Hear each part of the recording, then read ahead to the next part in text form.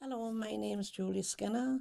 I'm now 61 years of age. I was born and bred around Pottery Bank area, Walker, Newcastle.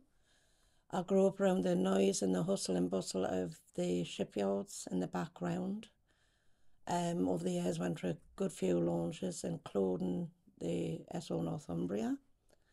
In all day, you would hear these noises because we lived practically next door to the shipyards. So you'd hear all of these, like like you say, when they were in the early days when they were actually building the ships, and you'd see if you were passing to go, I don't know, we'd be walking down maybe Wall's End, if we're going to Bath. So you'd walk past the shipyards and you'd see the cranes and what you see on the telly, where they're actually building the ship itself, them big massive bits of huge bits of steel stuff.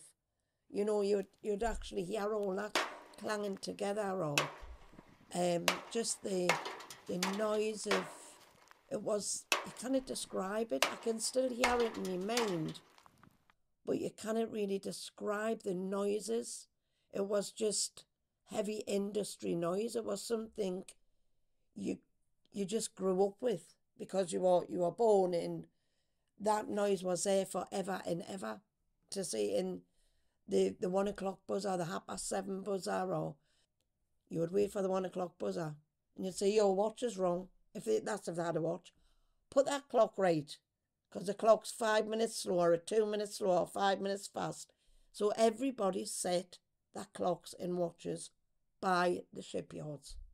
That's what you done. I never thought for one day, I'd actually go to work in the shipyards, which I did. 1983, I went to work in the shipyards, 13 week as I called it.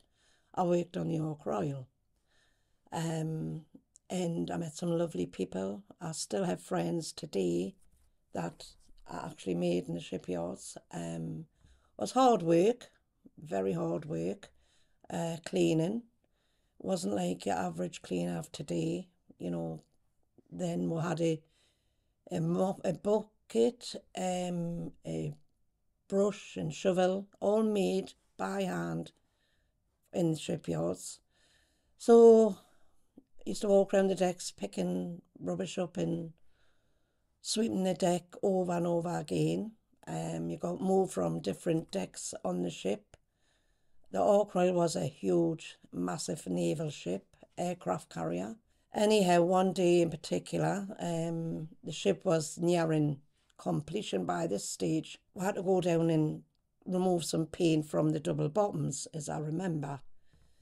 They were put down like this open hatch, which at the time didn't have any iron ladders or anything to get down. And it was quite small, but because me and a friend were the smallest cleaner, well, the smallest ladies, let's put it that way, were asked to go down and clean this paint off.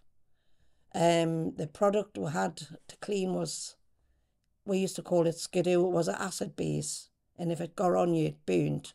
Because there was no ladders in this hatch, we actually got a rope tied around we and asked to climb over, and the lowered were down right onto the bottoms. We were bucket in one arm and were cleaning rags in the other hand, and everything was in your bucket. I remember the smell of the fumes. It used to give a bad head. The lads who helped were over with this bit of rope tied round our waist. It was a quite thick bit of rope. And then it was said, well, when you are finished, just yank on the rope and we'll pull you back up. And that's what we did. And I can't remember whether we were down there. It could have been an hour, could have been 2 hours. I can't really remember. And we just got on with it. And we had a laugh, me and the lass who I was with. And we'd done what we needed to do. And so if you got your, little splash marks on your wrist, obviously, which was more often than not. And it used to literally just bubble. The paint, you would watch the paint actually just bubble up. And then you got your rags, because that's all the way bits of rag, or your wire wool, and you wiped it off and like scrubbed it off with the wire wool and cleaned it off as the best you could. So it was left with just this bare big nut or bolt or whatever it was that were cleaning. We used to be ready for dinner or whatever. You used to have 10 minutes because we worked in the naval yard. So you used to leave the ship, come down the gangway 10 to 12, to have 10 minutes to walk up the bank, because the naval yard was quite a canny long bank. So you could leave, get home, get your dinner and be back in plenty of time to start your afternoon. You used to have a break in the afternoon for a cup of tea, and then you'd be back out on the decks and carry on where you left off. You could see, when you were walking around the decks, even though some of them were like covered over with, it looked like a plastic lino type of thing, obviously to protect the deck underneath. When all that got lifted off, you ended up on your hands and knees actually scrubbing the metal decks. On your hands and knees, you had nothing to lean on. So I've got a bit dodgy knee to this day, but you actually cleaned down on your hands and knees.